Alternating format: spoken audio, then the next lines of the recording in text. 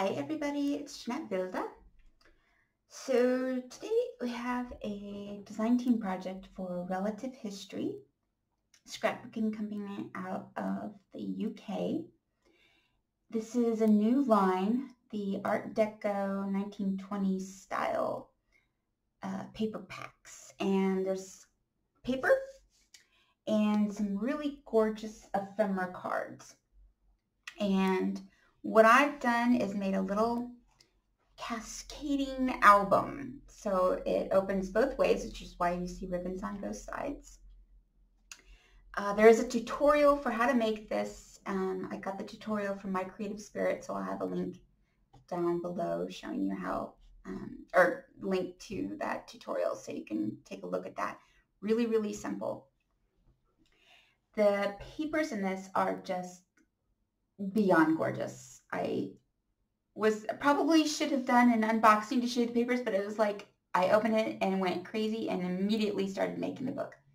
So the cards come on nice sheets. You can cut them out, use them as you will. I've used them as cards, and then I've also done some fun things with them, so you'll see that throughout the book. So just know when you get ephemera cards, you don't have to use them just as the cards. Look at how they're made. There's so many ways that you can use these. And again, this paper is just gorgeous. And of course, what I really like about her paper is that it has a wonderful texture to it. It almost has a linen kind of a texture to it, but it's does smooth linen make any sense? But what I do love is that it is very, very sturdy, really nice quality paper. So with that, I'm going to go ahead and undo both sides. And then we're going to start going this way. Now, what I've done is with each page, I wanted to sort of have something different for each page. And yet, you know, there's a nice flow to everything. So again, here's, like I said, this is one of the cards. And what I did was I just fussy cut out the little lady here and then just backed it with some black cardstock just to give it some stability, but also to, you know, enhance, and made a little tag and used the paper to make a little hole reinforcer. Every one of the pages has one of these nice little flip guys to hold down the pocket. And we have the pocket, and inside is a nice matted photo page. And again, this is another one of the cards. I just cut out the middle piece here, and that makes a nice little photo mat.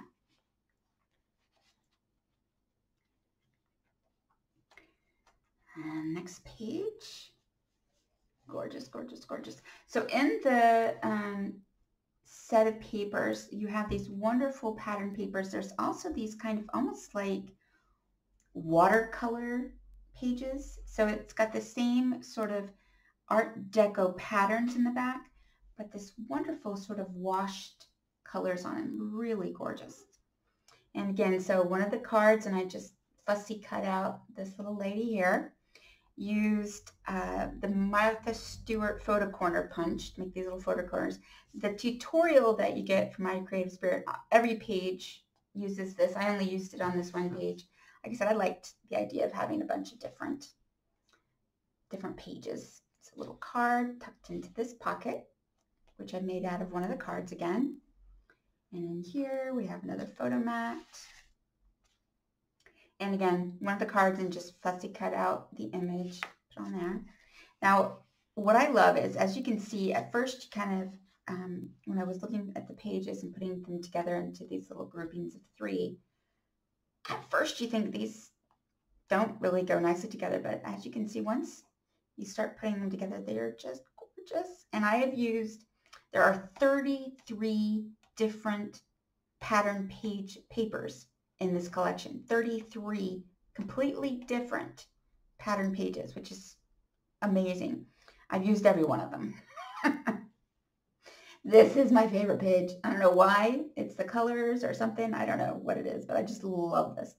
Again, from the cards, made a little page there, or a fussy cutout image there. And here we have just one of the cards. And I put it on some black cardstock.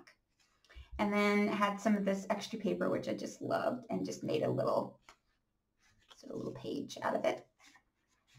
And let's tuck into this little pocket. And here's another photo mat. And this one, I just used the different scraps from making the different page elements for a little photo mat. And the next page. And this is, again, let me take this guy out. This is another one of that I was mentioning. This gorgeous, the Art Deco patterns here in the back, and then like this watercolored look going over it. I just made a little tuck from one of the elements from the card, and a little photo mat there. And again, one of the cards made into a little pocket for another little tag. And in here, another photo mat with another fussy cut from one of the cards.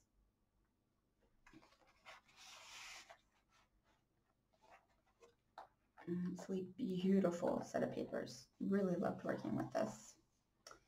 Here we have this one. I've just set down, just too pretty.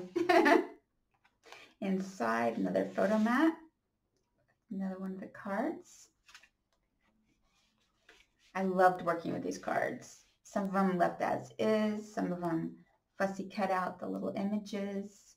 This is just a simple belly band for another of the cards.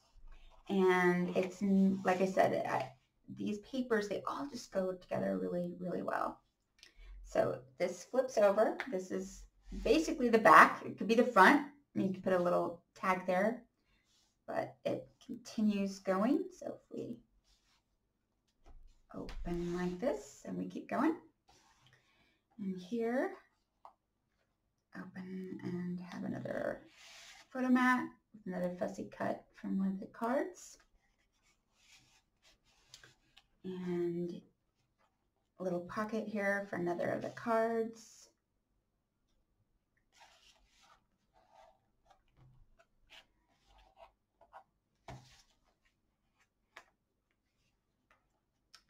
Here, another card made into a pocket for another little tag.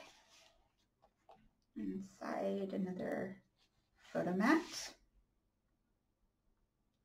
I love these papers, and these cards just go so well with the colors on the papers. I did not use all of the cards. There were so many. Little fussy cut here, the little lady.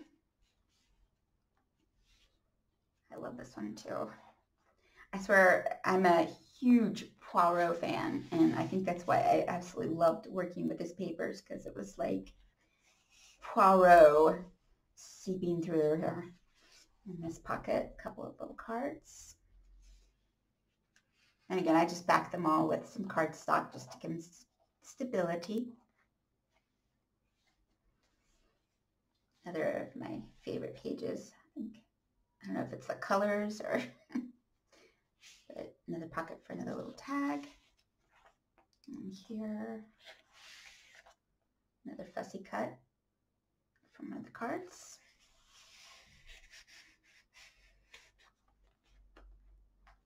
The belly band for a little photo mat, and another card.